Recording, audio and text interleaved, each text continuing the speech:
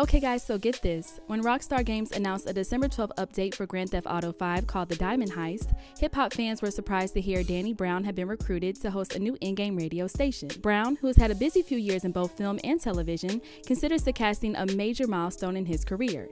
It's such a big deal for him, he doesn't think he'll be able to play the game. He's scared he might be too emotional to handle it. Hearing myself in Grand Theft Auto was just so fucking surreal, he told Billboard in a recent interview.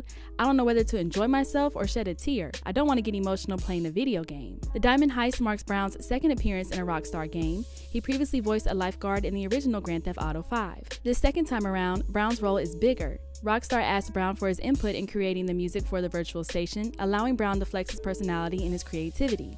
The station, which will be called iFruit Radio, will feature British rapper Skepta as a guest. The full playlist will showcase music by some of hip-hop's hottest acts, such as DaBaby and YBN Cordae. Brown also featured one of his own songs, Dance in the Water, on the playlist.